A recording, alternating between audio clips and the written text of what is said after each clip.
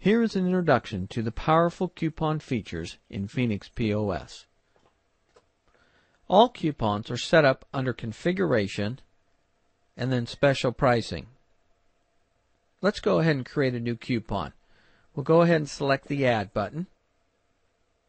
Now when you create a new offer, you can choose if it is a discount, a comp, a coupon, or a promo.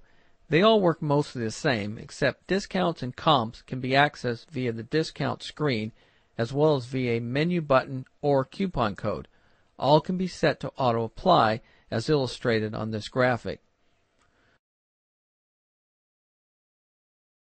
So on this screen, in addition to choosing the offer type, give your coupon a name, display name, and make sure it is set to active. So we'll give it an offer of the name, and then we'll check to make sure it's active, and we'll give it a display name and then a description. And let's go ahead and select coupon, and then we'll save. Now the next screen is the offer tracking screen. Here we can enter in a coupon code if you want to apply the coupon with a code, but this is optional. Let's go ahead and put a code in, and I'll show you how that works a little later. The most important thing on this screen is to choose if the coupon applies to one item or the entire order. We'll choose the order, and we'll put in the value for this, and we'll put in $5. If you check this button, this coupon will appear on the driver and server close reports. So we'll go ahead and check it, and then we'll save. So that's it. We've created a basic coupon. Now let's make a menu button. We'll go over to Menus, and then we'll find the menu that we want to put this on. I've got one here called Coupon.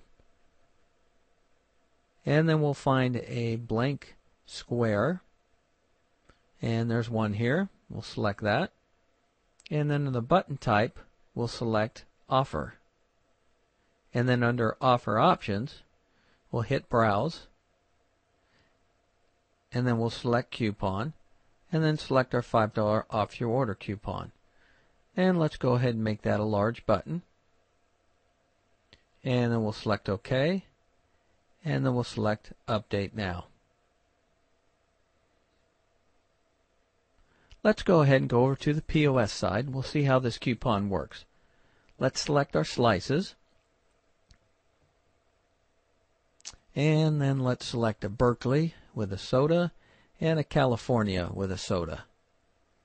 And then we'll go to our coupon screen. And here's that coupon we added. Select that, and we can see the coupon is applied. Well, let's go ahead and turn that off, and let's show you how to apply that with the options screen. So we'll go down and select Coupon. We'll put in that code, and we'll select Enter. And we can see that coupon is applied again. And that's how you do a basic coupon in Phoenix.